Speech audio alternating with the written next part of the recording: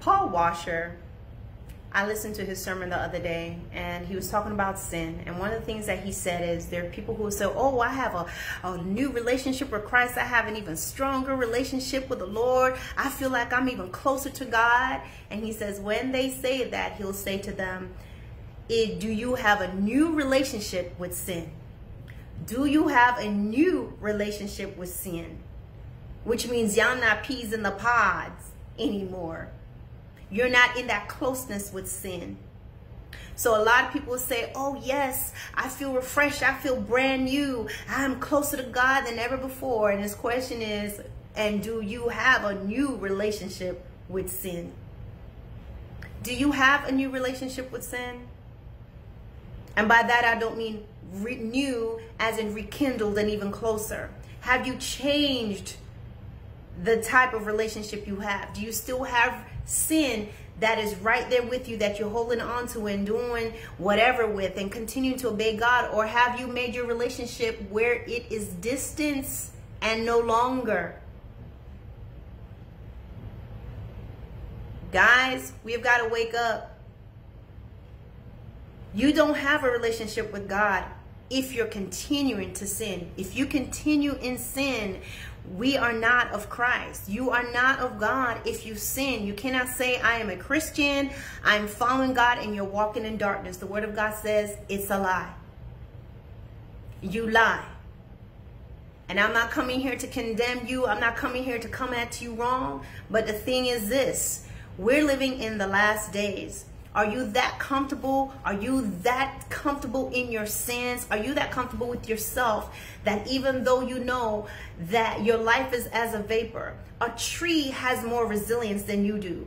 A tree is, you are more fragile than a tree, because if someone chopped that tree down, it will grow. The roots are so deeply rooted that that tree can come back again. You cannot. And though we go to church and we believe and we hear that God can come back at any moment, we hear about hell, we know it's real, we know about the wages of sin, we still continue in sin. People still continue just doing the things that they want to do. How do you know that you do not die in the next hour? How do you not know if you will die the next day? So how do you continue in sin? Are you that confident that God is just going to keep you this time?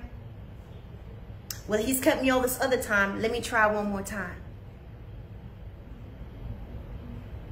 God is not concerned about how well you can sing.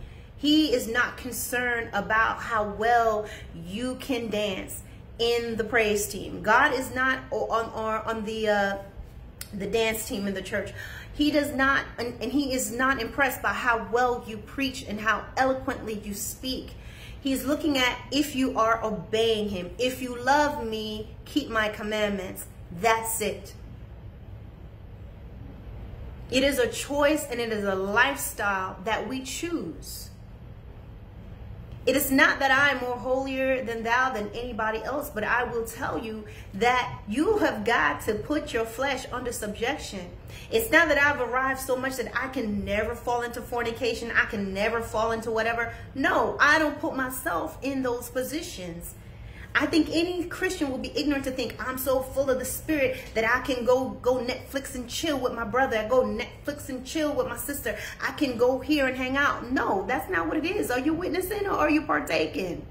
Okay? So what I do and what we have to do is to stay away from those things. Not that you can't go out into the world, because we live in the world, but we're not of the world. So in the same thing, not putting yourself in positions where you will fall. If you know that you have issues with your flesh, don't put yourself in position where you're up at night talking to people on the phone, going to people's house, people coming over to your place, get into these isolated incidents where you and this person can be watching certain things on television that will stimulate your flesh. Things of that nature. I mean, there's just so much. There's so many, getting around the people that did the things that you used to do. And my whole thing is, people may say, well, I'm being a witness. Are you? Are you influencing or are you being influenced? There is the difference.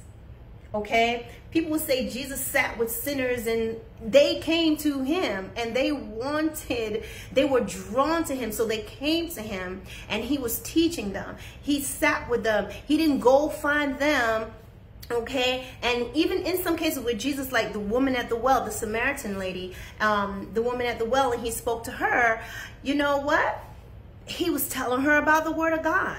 And they were outside in daylight at the well. He didn't go into her little area to go talk to her. He didn't go into her tent, her dwelling, to sit and talk with her one-on-one, what's going on. No. Jesus was in every way tempted, just as we were, and yet he was without sin. So what I'm saying is, as Paul Washer says, you can sit here and say, I got a new drive for God, and I got a new, prayer. I'm praying with fervency. I'm doing this, I'm doing that. But is your relationship with sin? Do you have a new relationship with sin, which is no relationship with sin? That is important. Let us stop banking on forgiveness. Let us stop banking on forgiveness. God will forgive you, but the enemy will not. And God is not a God that he is going to lie. He is a righteous God. He is a holy God. He is a just God. He gives you this. Let's just imagine a 12-inch ruler. Let's imagine on each end is the 12-inch end is the end of your grace. This is death. And you have all this grace in between.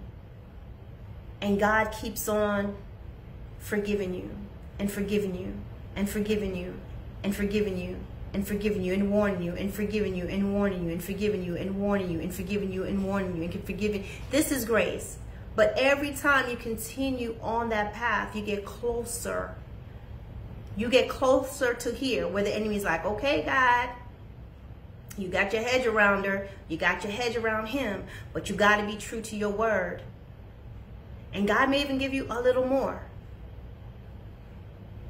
And he keeps telling you and keeps talking to you and forgiving you and forgiving you and warning you and forgiving you and warning you and forgiving you and warning you. And he may not even move it.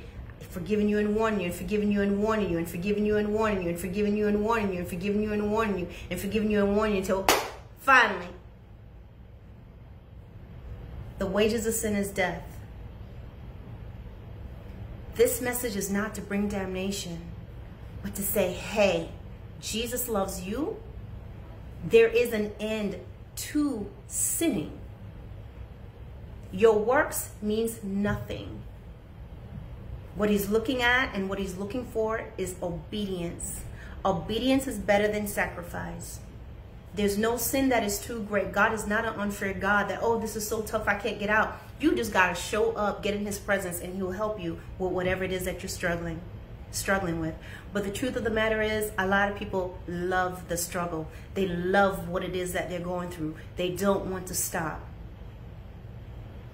Don't wait until whatever it is that you're playing with becomes a sword. Impale yourself with sin. Jesus loves you. He wants to bring you out, and he can. You just have to make that choice.